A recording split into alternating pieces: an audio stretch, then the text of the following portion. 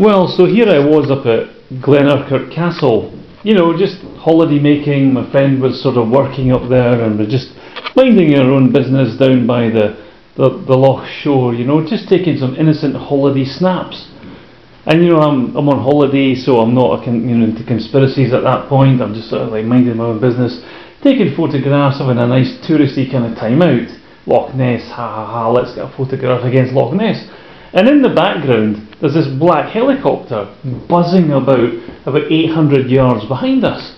I mean, it's swooping down like a mayfly. It's rising and falling and turning about and circling, and I don't know, I mean, I didn't think at the moment that maybe it was Andy McNabb throwing out a big rubber dinghy or something like that, but I don't know, but it looked like some black chopper.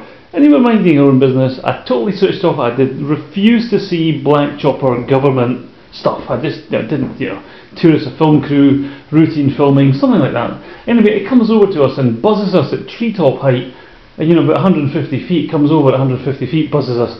Thought no more of it, we're on holiday, minding our own business, blah de blah. So we look at the photographs later, and there's a big, I thought it was a seal at first, but when you look up very close, it's clearly not a seal, it's huge. It's 800 metres maybe out on those photographs, and it looks like it's the start of the spring season, so will be the more abundance fishing in the lake. The monsters will be kind of feeding after a long hungry winter, so they're quite active. And the government, it's surreal this, the government employs special forces and black choppers to go out and drive them underwater to keep it real. Because let me tell you, at Glenurquhart Castle it's like Jurassic Park every day. And if you turned up there with a camera and were prepared to spend maybe just 2 or 3 hours, you would see stuff, right? You could not miss.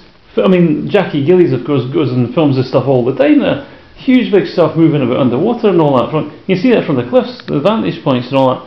There is stuff out there, and it isn't seals or logs or whatever it is. It's huge stuff, big stuff out at Glenurquhart Castle.